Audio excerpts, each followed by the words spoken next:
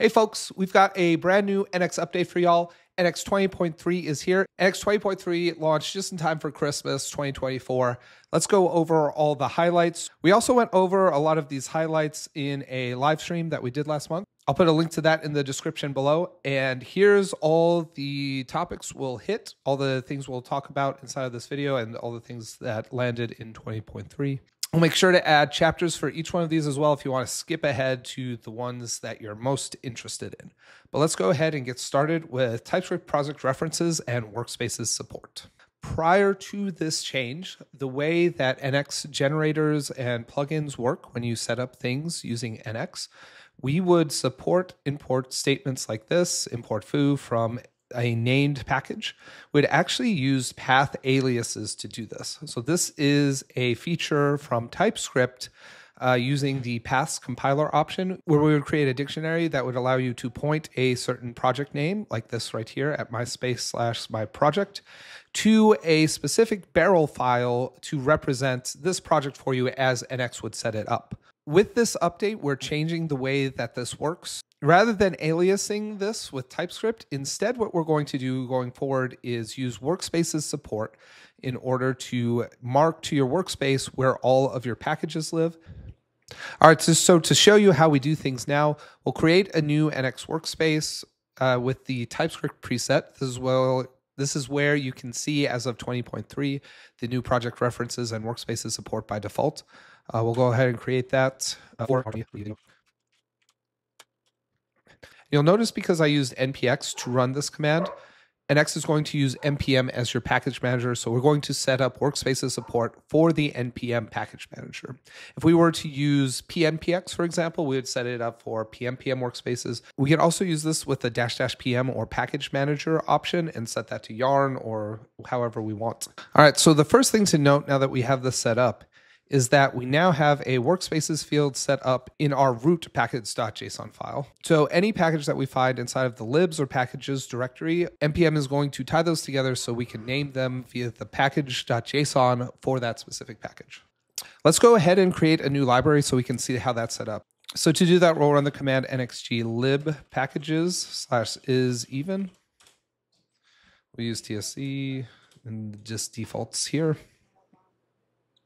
Now we should see inside of our packages directory our is_even package. Inside of the package.json here, we'll see we set it up with a name to match what we would normally put in the paths of our tsconfig. You'll also notice inside of our tsconfig, we've created a path references here at the TypeScript level. This way, TypeScript will recognize this path right here, our packages /is_even, where NX just created that package, to know that this is a project at the TypeScript level as well. So TypeScript now knows the boundaries of your different packages. And those boundaries will allow TypeScript to have more enhancements when it comes to memory and speed when building your TypeScript packages. As we saw, this is now available using the TypeScript preset. You can also use this now as of 20.3 with all of our presets as well, with the exception of Angular. Angular should be coming soon. But for now, all of our React and Vue and Node presets should work with this new functionality, as long as you provide the --workspaces flag right here, as we can see on screen. We will be making this the default at a later date, so keep an eye out for that. And as I mentioned earlier, we will also be adding this for our Angular presets as well. If you want to weigh on the discussion, here's a link to our RFC, so go ahead and weigh in on GitHub if you have any opinions here. We'll move on.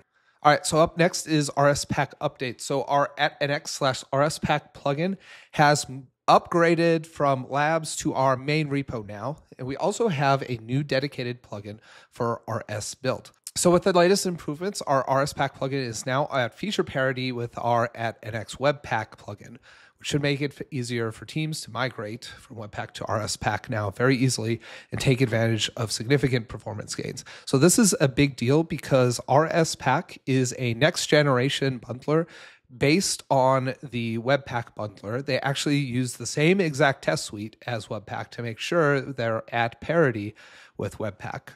And because it's built with Webpack in mind, all Webpack plugins are backwards compatible to Rspack. So anyone using Webpack now can easily move from Webpack to Rspack, and without changing their build, get huge performance gains in terms of time.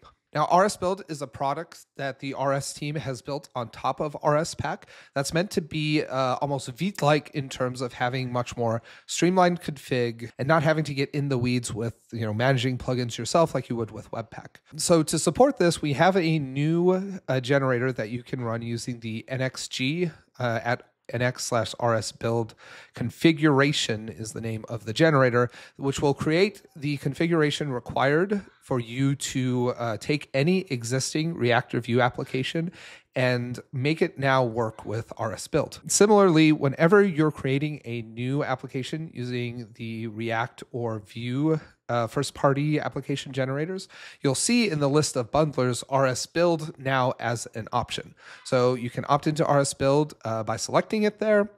You can also use, Vite or Webpack, I believe, are still in those drop-down options, so you can still select the ones you want. And for more on Rspack support, be sure to check out our live streams we've had in the past with Column on module federation with Rspack and setting up Angular with Rspack. It's not as simple, so we don't have first-party support for it, but check out this live stream to see how Column can set it up for Angular. We also have 2 live streams that we did with Rspack and RS Build creator Zack Jackson.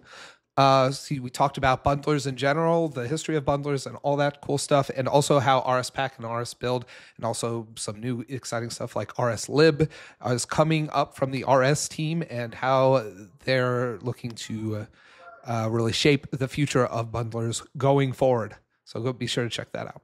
So next up is a new feature that we have for NX Console that we are really excited about. And that is when you are using the NX Console VS Code plugin and you are assigned into the plugin to NX Cloud, whenever we see that a branch you have worked on recently has a CI pipeline associated with it, we'll actually give you a status inside of the NX Console sidebar that will show you the status of any of those PRs, if they're still pending and what they're working on. And most importantly, as we can see in this little clip here, when the CI pipeline completes, you'll see this little notification pop up on your screen. Clicking the button on it will take you to NX Cloud, where you can see full details on what all happened inside of that pipeline, which is really cool. The biggest thing, though, is just that notification popping up, letting you know that the pipeline is finished. So you can go ahead and quickly merge your PR in or take whatever necessary steps you need to get that PR in the correct state. I've been using this one myself. It's been super helpful. So on the topic of NX Cloud, we have more NX Cloud enhancements to talk about. The first one is the affected graph is now available on NX Cloud on a per PR basis. So we did a video on this. I'll make sure to include that in the description below. But since we can, let's just take a look at it live real quick. I'll take a look at this from one of my side projects that I have up here. This is the run for one of my PRs. Let's take a look right here. We can see the affected project graph. So as you can see, this actually gives me a heads-up view of sort of the architecture of my application and how it is structured, and specifically what this PR affected. So as we can see, this was a fairly wide-reaching change for my little side project here. So we are looking at the NX graph, the composite view of this, which is going to automatically group things by directory. So I have a lot of projects here inside of my /UI directory. We can expand that right here to see a little bit more of what's going on. We can collapse that to make it easier to see at a glance, kind of drill in on the different things to see what the different libraries are here that were affected, how they depend on each other, and that kind of thing. So potentially a very helpful tool for you in terms of taking a PR review, for example, and just giving yourself context for what this PR affected. Now, in addition to the affected project graph on all of your PRs, we now also have support for assignment rules. So an assignment rule is a declarative way of adding nuance to your CI pipelines. Looking at this example that we see here, we're actually giving our pipeline 6 total machines, 3 small ones, 2 mediums, and 1 large one. So because our app 1 has a very intensive build, we want to make sure that this runs either on the large or the medium that we're provisioning for this pipeline. So this is a potentially very exciting way of keeping your CI pipelines declarative so you don't have to overmanage them while being able to add nuance when needed to accommodate things like this particular build requiring a lot of resources. And there's a whole bunch of other use cases where this could be very handy as well. So we're still exploring a lot of that. This feature is still in beta, but it's available now on NX Cloud. So go give it a shot. All right, next up, we have support for the new Angular major version, Angular 19. To migrate any NX workspace with Angular 18 projects to the most recent version, Angular 19, you can run the nx migrate command. So by running the command that you see on screen here, we're going to find out all the latest migrations for you. You would then run nx migrate --run -migrations to apply those migrations across your workspace. This should put you on Angular 19 and layer over any breaking changes that came with the new major version. Now, if you ever want to migrate NX to the latest version, but not Angular for some reason, you can always use the ---- interactive flag. This will actually prompt you as to which libraries you wish to migrate. So you can choose to migrate NX and Typescript, but just not Angular yet if you so choose. Keep in mind too, because Angular 19 is out, this means Angular 16 has now fallen out of LTS. So NX is no longer supporting Angular 16 going forward. All right, up next, we're going to talk about some of the core performance improvements that came in 20.3. So generally, there was a significant new feature that we added in NX version 18, which is inferred task plugins. So we had referred to this as Project Crystal in a lot of our content we've put out in the past. And in the months after this feature came out, there were some larger performance issues that we had been focusing on addressing. As of NX20, a lot of the larger issues had been addressed. So now we can focus in more on the fine-grained nuances and making that experience better. One of these is if you are using a local inferred task plugin, and that plugin is written in TypeScript, we've drastically improved the performance of those plugins working without having to write them in JavaScript, without having to build them.